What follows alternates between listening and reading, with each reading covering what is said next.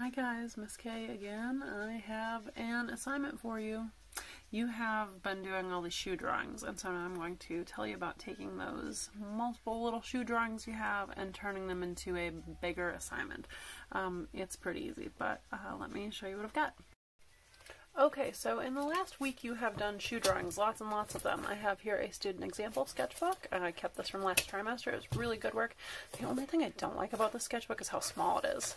Totally wish it were a full notebook size. But anyway, the student did some really good work and has some really great drawings. So I want to show you what they did for their shoe drawings.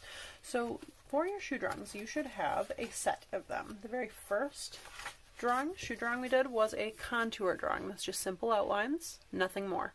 Just outlines, contour drawing. Then we did a blind contour drawing, and the student used the same shoe for all of theirs. Blind drawing, okay? A little scribbly, kind of fun. Hopefully you had some fun with it.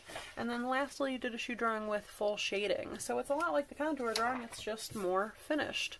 So, full shading, full detail.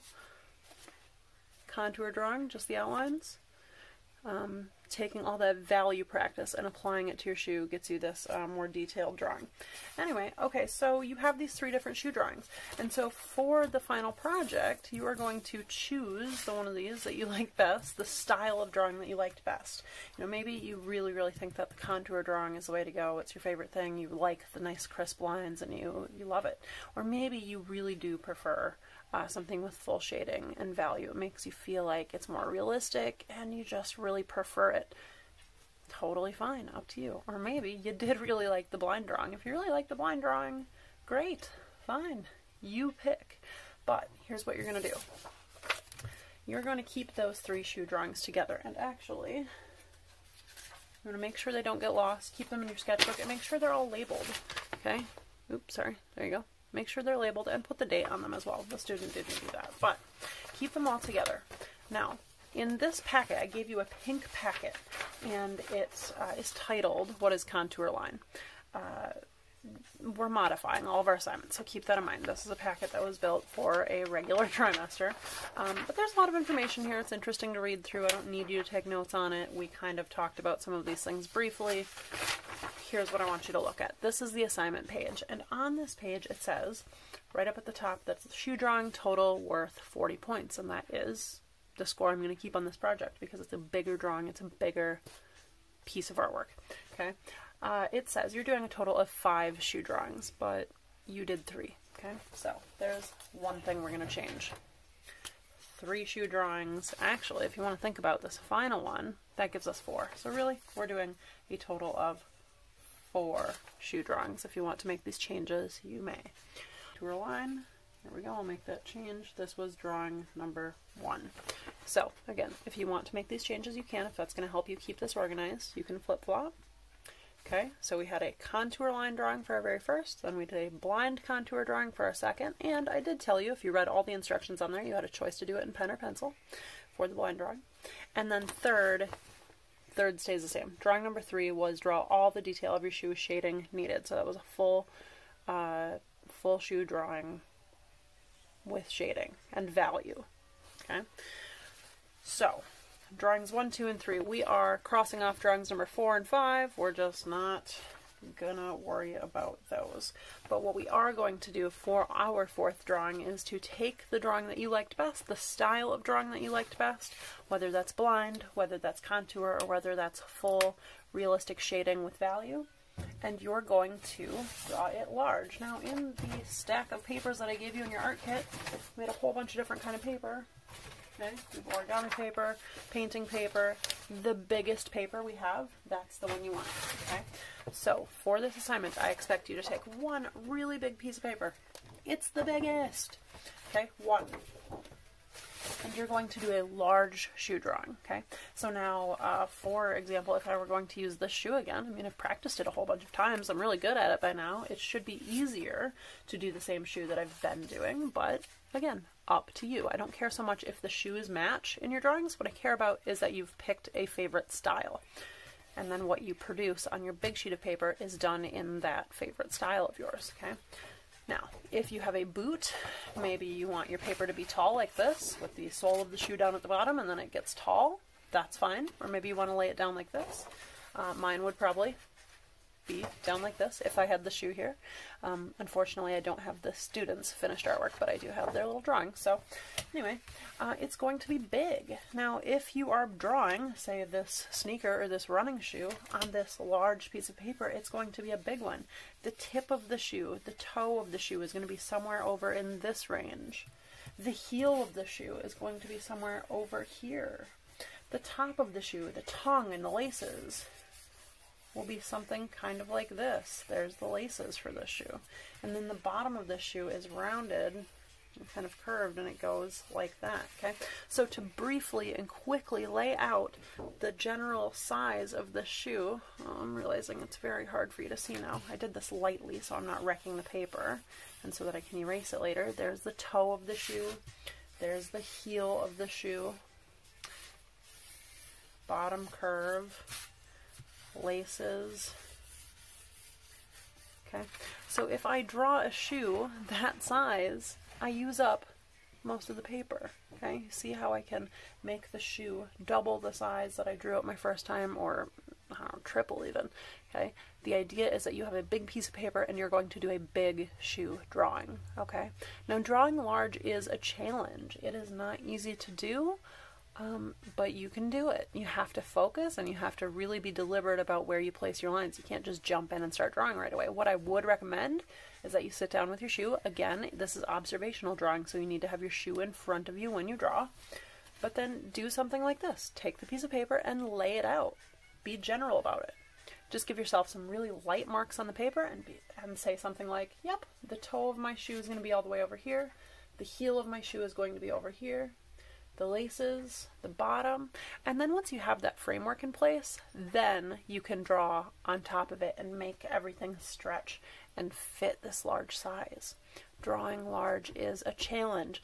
It's okay if you get something on paper and then you realize it was too small. That's okay. Erase and make it bigger. Okay?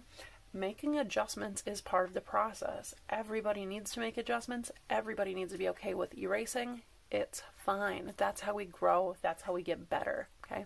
You have to get something on the paper, and then as you make adjustments, and as you put in more time and effort, and adjustments, and more adjustments, erasing and fixing what you have, this will become the shoe you want it to be. It will become bigger and better. Okay? So now, for example, if I had a boot of mine, the boot that I was drawing for my examples, here it is. This is a snow boot of mine. Okay, it's very tall. It's very fluffy up on top. This is one that I did for my my blind drawing. If you remember seeing that in the examples, you can take the time to kind of pose this how you want. So if I were going to draw this boot, I would probably take the time to tie a knot in it, or even lace it up all the way. Up to you. Totally up to you. You have a lot of choice with this. So make sure that it's something that you can see. So if I were going to draw it, and I were going to draw it so you could see what I were drawing, I would pose it, set it up like that. I might turn it toward me a little bit so it was a little more interesting. Or maybe, again, I could get a second boot. I could draw a pair of boots. Okay, the idea here is that you choose the style you like best and you draw it big. Okay, you draw it big so it fills the space. If I were going to draw this boot, again, just to do a general layout, I would give myself, and I'm doing this a little bit darker so it's easier for you to see on the camera, I would do something like this. In this space, I have the fur of the boot. Okay, so I know I need to make the fur about this big. Then let's see, the boot drops down, it's rounded, the heel of the boot is here. Then it's curved at the bottom. Nope. And you know what? I've run out of paper. So maybe I do need to make this a little bit smaller. Okay, if you run out of paper, that's not good. So what if I say my boot's about that tall and the heel of my boot is there? If the heel of my boot is there, that means, there we go. Now I have enough space to fit the toe of my boot on the page. Okay, and this is why we take the time to do a general layout before we start drawing, before we start delving in really deeply, and before we start pressing hard with our pencil and making lines that are harder to erase. okay? So it's okay if this thing doesn't fill the entire page, but it needs to fill over half the page. Absolutely. If you haven't even filled up half of this page with your drawing, then you're not using the space appropriately, you're not using the space well, and you're not taking on the challenge of drawing large like I'm asking you to. So, again, here's about where my boot will lay out. Not perfect, but you know what? It's a start, and it tells me how to generally start laying things out in here so that I use the space well.